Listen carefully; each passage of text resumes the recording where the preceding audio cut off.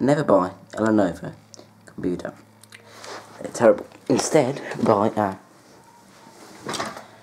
Dell or a HP.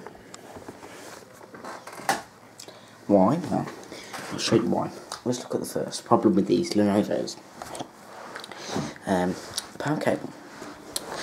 Let's take a look at this very side. For a start, if we look up at the you might be able to notice that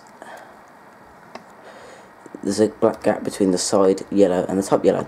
This is because the power cable pushes up and it completely takes the plastic protection from the top of the power connector and smashes it straight against the top plastic, which means that it can flex down, and sometimes after a certain amount of time it won't make a connection very easily.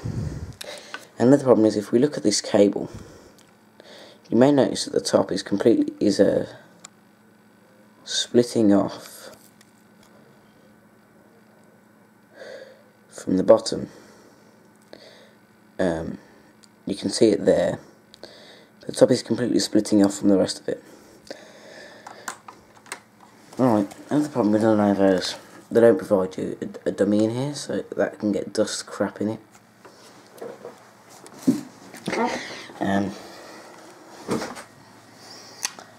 Another problem, they provide, I don't know if you'll be able to see it here, but next to the webcam there's a tiny little light. There, you can see it there, just above my finger. That, if the webcam's on, it flashes, and it really annoys me, especially in the dark, especially how I've got it set up to log on. Another problem, it's inside here, but it's the, well, if I can zoom in on the right thing, you'll know exactly what I mean. The wireless card. It's just not very nice. Sometimes it connects, sometimes it doesn't, sometimes it disconnects. Another problem is the numlock. Sometimes it reads, sometimes it doesn't. And the problem is that it doesn't have the lights. It only has the caps lock light and these lights down here. Yeah, power, battery, and caps lock.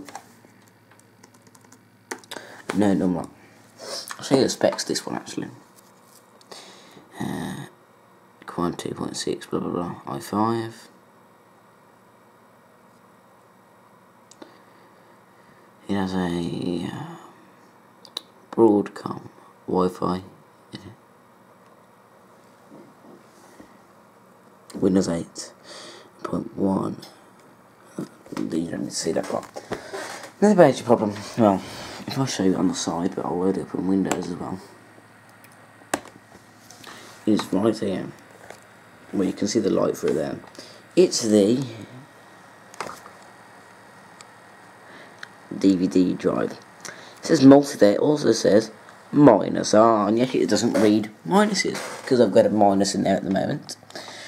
And it won't read it if it opens. -R. It will not read it, but it will read plus RWs and whatnot. So, it worked perfectly fine when I put the Dell drive in that I had in here, one that I got off Dell. So if it doesn't even show up in here.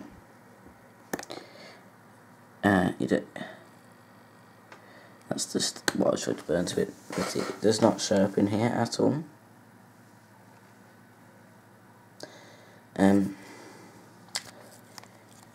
Another problem is trackpad buttons. They're really not very strong, and they sound terrible. Okay. Shut that a minute. Let's take a look at the bottom of it. What we have is a battery. This is a replacement battery. On warranty, but it's out of warranty now, and it has been since the 8th of September. The whole back panel comes off as one panel. Some people might find this a benefit, I don't, because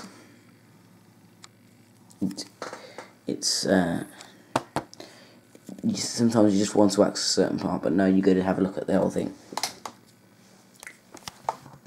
that is not a problem. That's just showing that this does have Windows 8 and that the sticker has started to peel off.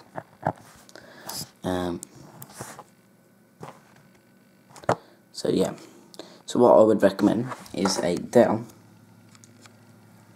I see that there, that monitor there, a HP, a Dell there, a Dell there. I do not recommend anything by Lenovo, even if it's their ThinkPad line, because the keyboards on them have become terribly crap. Yeah, and the VGA connector doesn't have screw holes on it, so it's a pain. I hate this laptop, and I will never be buying a Lenovo product again. So, instead, I will be buying something from the Dell, probably Latitude series, because they are good quality in logging, so what you see in the webcam. So might as well just show you. I don't know if it's going to pick it up, but that is actually flashing, and therefore it is a bit annoying. So I would not recommend buying any product from Lenovo, and I would recommend buying a Dell, or just like I did here, a HP. Now this is a second-hand one. As you can see by the logos. It does have a replacement battery in this one, but yeah, HP. And this is a HP 550.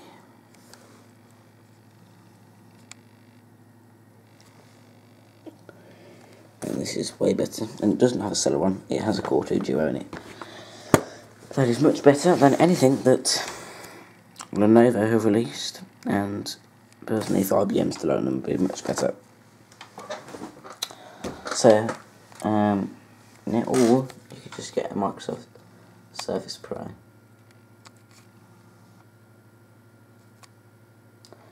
Or, as I said earlier, a HP or Dell. But if someone, if Lenovo actually find it's damaging to their reputation, I don't care how much it damages their reputation. If I go onto their website, in fact, I've been searching right here. Lenovo is crap, but you can just look at their website and see what I mean. Thank you.